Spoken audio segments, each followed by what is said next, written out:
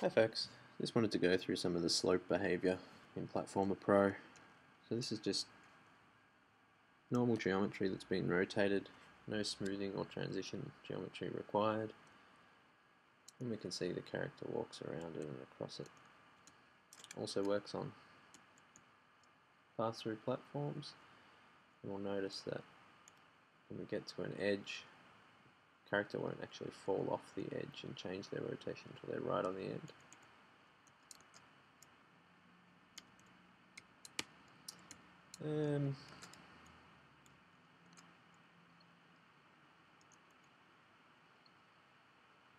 So I'm going to add a don't rotate sprite to my character sprite. Now when I do this, you'll see in the editor we get a warning basically saying we need to rotate faster or set up rotation speed to be faster if we're using the don't rotate sprite script. So that's something you'll see throughout the editor, where the scripts will pick up configuration issues or potential configuration issues and give you a recommendation.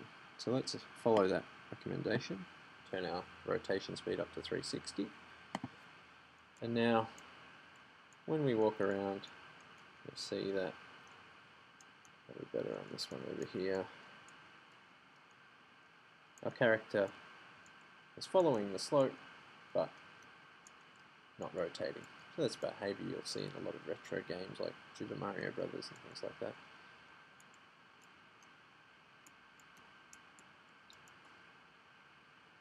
So let's stop the game for a moment, remove that script.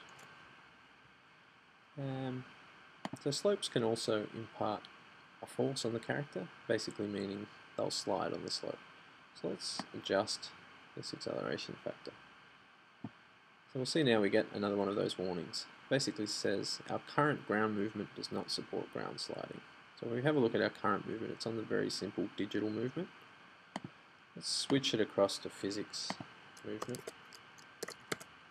Put in some settings.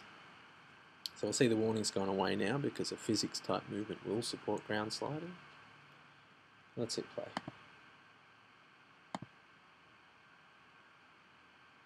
So we'll see now that our character's sliding down the slopes. We're able to speed a bit faster now, but sliding at different speeds depending on the slope.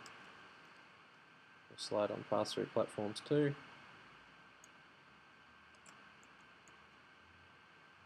So you get the idea.